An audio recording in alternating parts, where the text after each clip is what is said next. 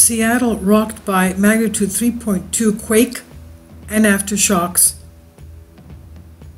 Rocking Washington, Puget Sound area, and a few hours later a 4.2 rocks Canada to the north of Vancouver. Let's take a look at that. This is it right here, as we can see. North of Vancouver Island, 4.2 magnitude, UTC time 6:58. I got that wrong. I think this is, okay, this is before the quake. November 9th, UTC 6:58.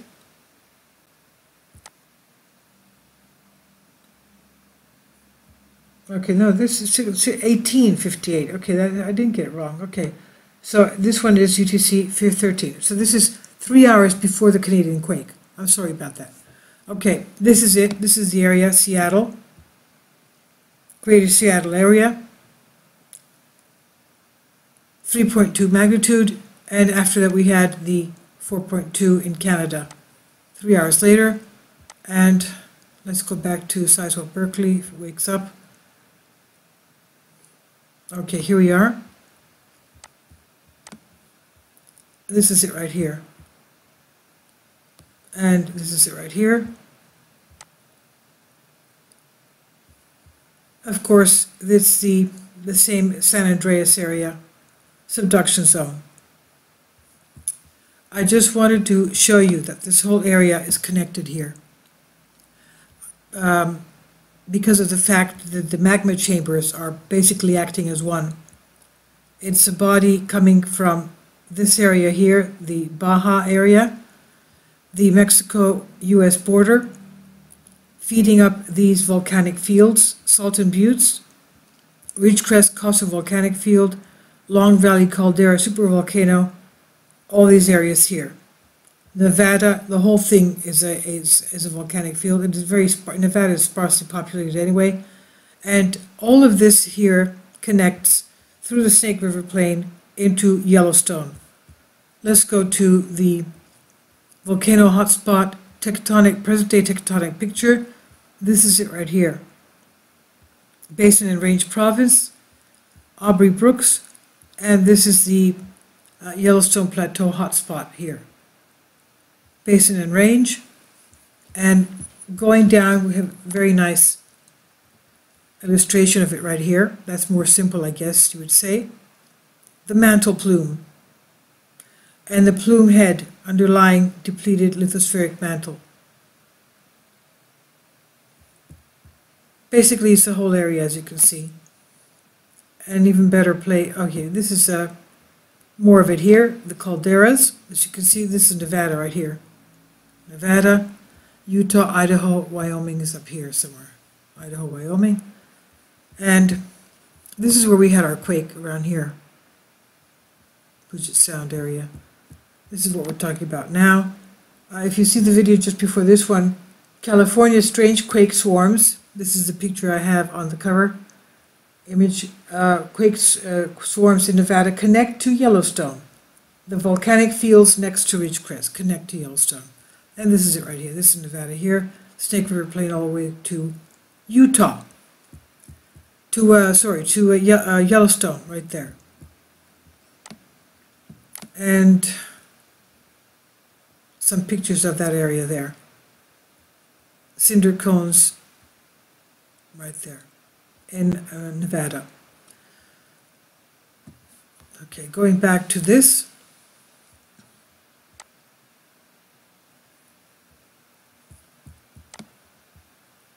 The megathrust earthquakes, let's read it for the, all right, well, how many people felt it? We have about 420 people that have felt it. Let's look at the tectonic plates and the faults. Okay, there. If we take away the shake map, maybe you can see better.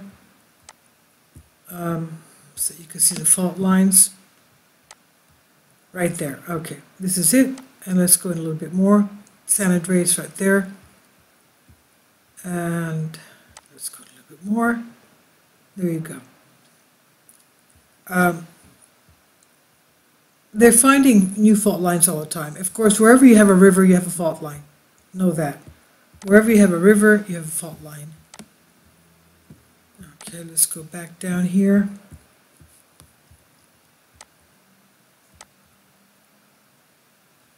I'm trying to find Yellowstone for you. It's right around there. Okay?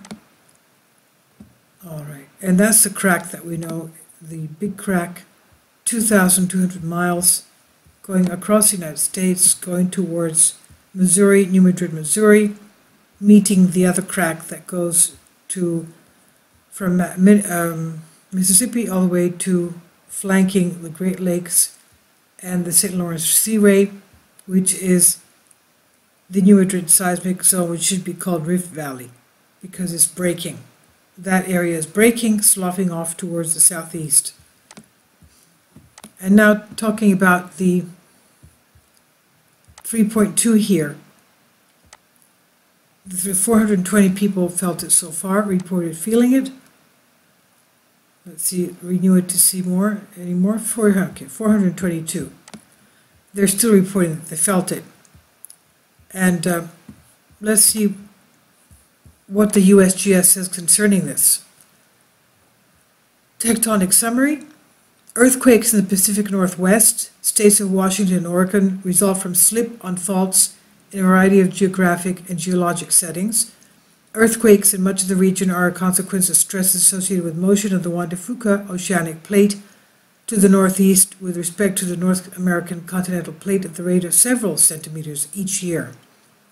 This relative motion is largely made possible because the Juan de Fuca plate descends into the Earth's mantle below the North America continent. Is a subduction zone called the Cascadia subduction zone, which extends from northwest California through western Oregon, western Washington to Vancouver Island, Canada. Relative plate motion that is not accommodated by subduction of the Juan de Fuca plate is accommodated by deformation of the overriding North American plate. Earthquakes are associated with both the subduction process and the deformation of the overriding North American plate. Megathrust earthquakes are called interplate or plate boundary quakes in the context of the subduction zone seismicity resulting from the rupture of the principal interface between the subduction Juan de Fuca plate and overriding North American plate. The last great megathrust earthquake Cascadia zone was 700, a 1,000-kilometer long rupture zone documented by studies of the resulting tsunami in Japan, by Native American oral traditions, and by geologic deposits from tsunami and offshore turbidity flows caused by intense shaking and ground deformation associated with the earthquake. Most of the megathrust interface between Juan de Fuca plate and North American plate has not been seismically active in the decades during which it has been monitored by seismometers, except for perhaps near Cape Mendocino, where the Gorda microplate commonly demarcated within the broader Juan de Fuca plate, and at one location offshore from Astoria, Oregon. Together with the geologic evidence for the 1700 and earlier great earthquakes, the accumulation of compressive tectonic strain implies that the recent quiescence, the quietness, of most of the Cascadia subductions of megathrust is temporary, and that the ongoing subduction process will cause large and great earthquakes in the future.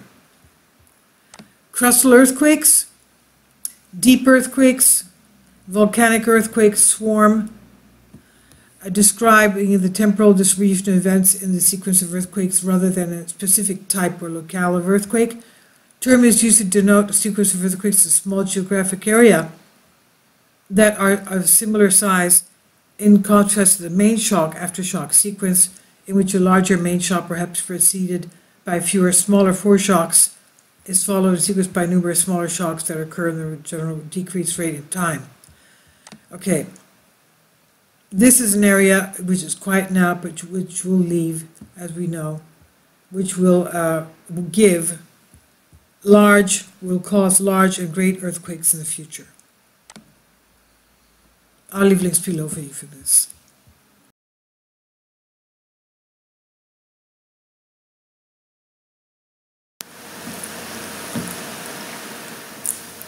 If you'd like to join me on my Patreon account, You will hear content not covered by mainstream media. These riveting stories will be based on my research, and I will state my opinions and give my personal insight on diverse and controversial subjects and world events not covered by mainstream media, and not supported by YouTube guidelines. So whatever I have on my Patreon, most of those will not be on my YouTube channel. Please consider becoming a member today. More of the most significant and important videos will be on my Patreon channel. Your support helps me to continue my research and keeps this YouTube channel alive. And we depend on your support, your generous charity, because we help economically challenged families here in Athens, Greece, in Kapota, and we also help the young generation with university tuition and the community around our church. Thank you.